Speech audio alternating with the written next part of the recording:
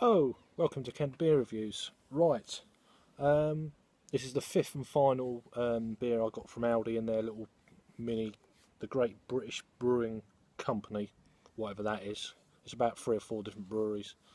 Anyway, this is the final one. It's their Red Rye IPA. It's coming in at 4.7% ABV, and it's by Twickenham Twickenham Fine Ales. They're out of London. So yeah, it says a full-bodied mouthfeel with hints of passion fruit, peaches and notes of pine and citrus fruits. So it's in a 330ml bottle. Best before, again, March 2017. Another one of them caps. Right, let's crack this open then. £1.9p each one of these brews from Aldi. So brewed by Twickenham Fine Ales for Aldi.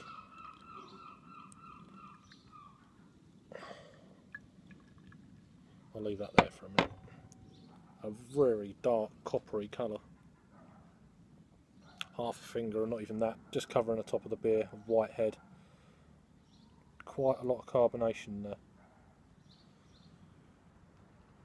Very clear. See through the light through the glass. Sort of a mahogany kind of copper type colour. Let's get an aroma.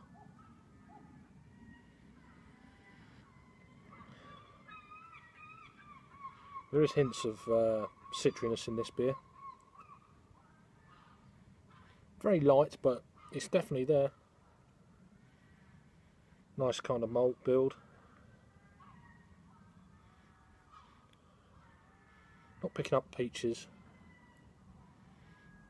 or pine really, but definitely citrus. Not smelling particularly sweet either. Let's give it a try anyway. Cheers.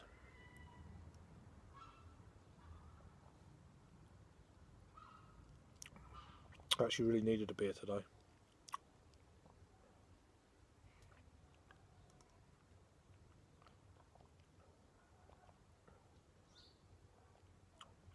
Definitely there's some hints of pine there for sure. That kind of dry, it's not dry hop, but it's that kind of, it's actually coming through quite well. I'm surprised.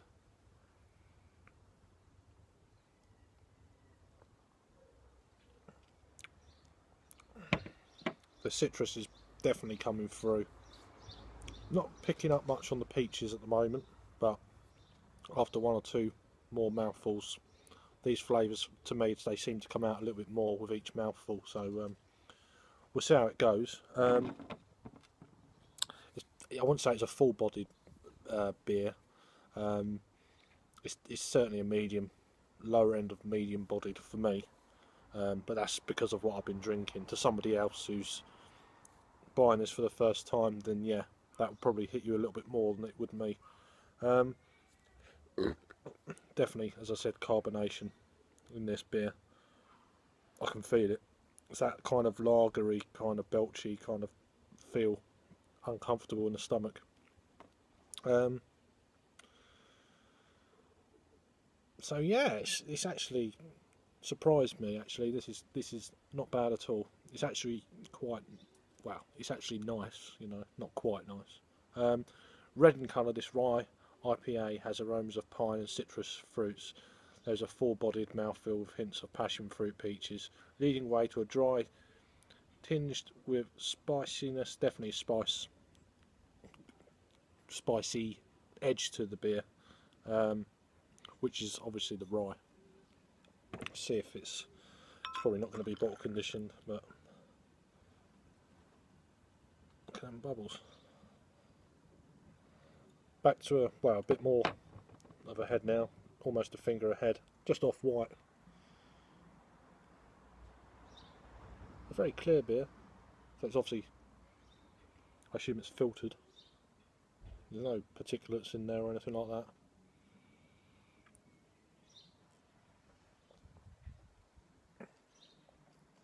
Nice dry finish, as it says. Spiciness, hints of pine. The mango is coming through now more than at the beginning of the review when I first tried it. Not really picking up much on the peaches, to be honest with you,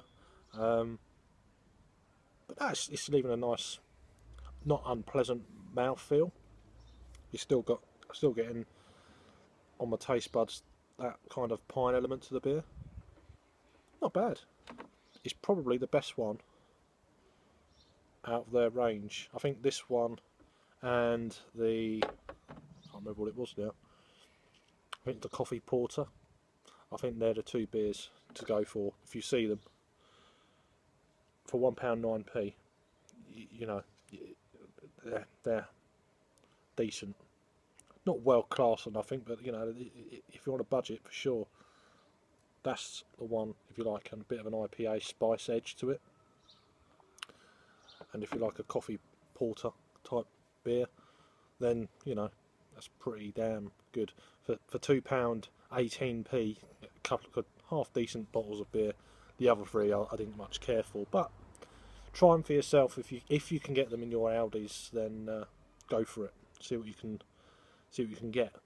I know it varies so much from different areas of the country. So anyway, as for a rating,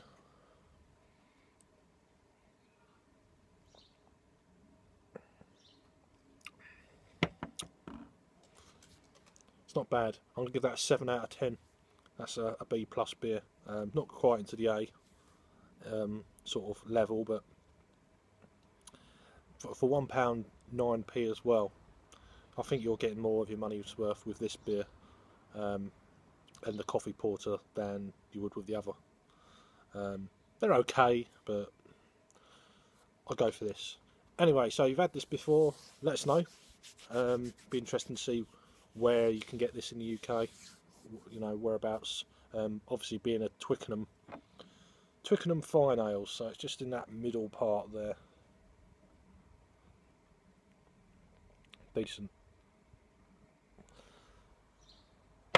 Cheers for watching. See you next review.